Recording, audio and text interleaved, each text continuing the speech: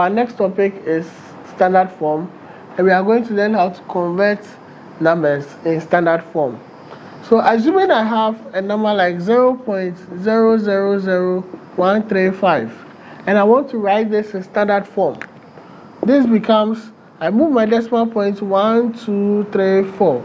So we have 1.35 times 10 raised to the power 1, 2, 3, 4. So 10 raised to the power -4.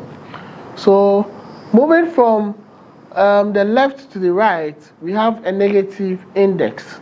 So if I have 4532.13 and I want to write this in standard form, this also becomes 4.53213 times 10 raised to the power 1, 2, 3, +3.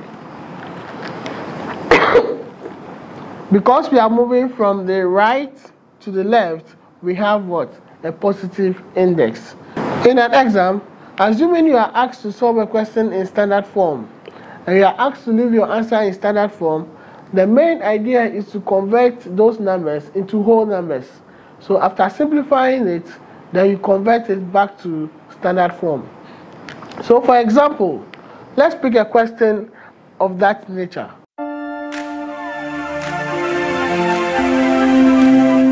So the main idea here is for us to convert all this into whole numbers and then simplify it and then get our answer back in standard form. So we start by trying to convert all of them to whole numbers. So I move this one step, so it becomes 6 times 10 raised to the power -1, which will be the first one, times this already a whole number, so we are going to leave it as 32, times we have 4 times 10 raised to the power 1, 2, 3. So we move it 3 steps to the right, so it becomes -3.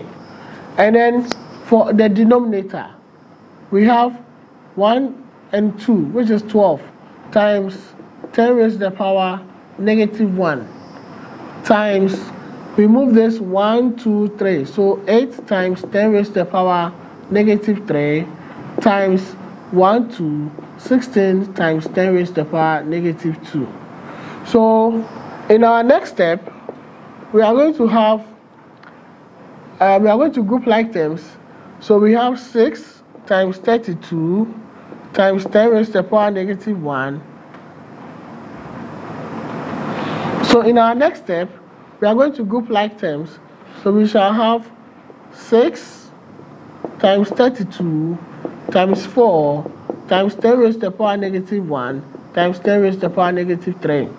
And at the denominator, we shall also have 12 times 8 times 16 times 10 raised to the power -1 times 10 raised to the power -3 times 10 raised to the power -2.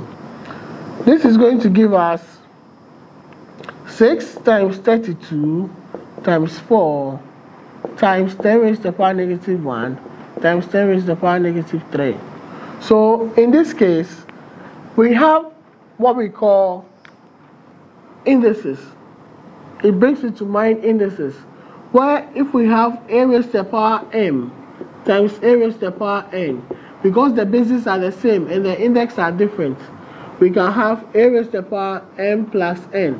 So when we have the bases to be the same, we can add the index. So over here, this is going to give us 10 raised to the power -1 plus -3. And this is also going to give us 12 times 8 times 16 times 10 raised to the power. The same application we use there, we are going to use it here. Where the bases are the same, 10, 10, and 10, we add the index, which will be -1 plus -3 plus -2. So we go ahead and then we simplify this. When we simplify this, 6 will go into itself 1, 6 will go into 12, 2. 8 will go into itself 1, 8 will go into 32, 4 times. 4 will go into 16, 4, and 4 will go into 4, 1. So we are having 1 times 1 times 1, which is 1. So we shall have, this is going to give us 1 times 1 times 1, which is 1, times 10 raised to the power negative 4. And this is also going to give us 2 times 1 times 1, which is 2, times 10 raised to the power negative 6. Now, with this, we are not done. So we are going to continue by solving till we get our answer in standard form. So we'll be able to simplify this.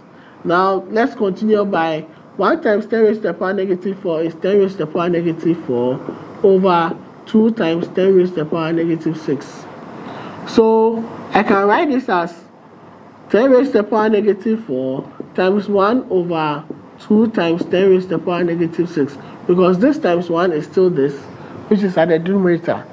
Now, under indices, we learned that a raised to the power minus n is equal to 1 over a raised to the power n, which is the inverse form of this. So 10 raised to the power negative 4 now becomes 1 over 10 raised to the power 4 times 1 over 2 times 10 raised to the power negative 6.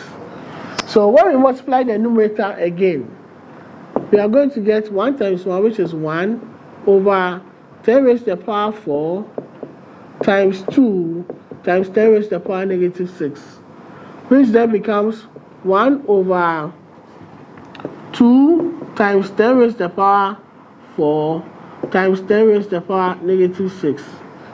So again, we use the same application, which is going to give us 1 over 2 times, now the bases are the same and they are multiplying, so we add the index, which is 10 raised to the power 4 minus 6, which will give us 1 over 2 times 10 raised to the power negative 2. Now, just as this is at the denominator and I have a negative, so this becomes, if I have a raised to the power minus n and it's 1 over a raised to the power n, so this means this is the same as 10 raised to the power 2 over 2. So this goes up, the 10 raised to the power negative 2 goes up. So if I have 1 over a raised to the power minus n, this becomes what? A raised to the power n. So we have 10 raised to the power 2 over 2, which is 100 over 2, which is equal to 50, which is 5 times 10 raised to the power 1 in standard form.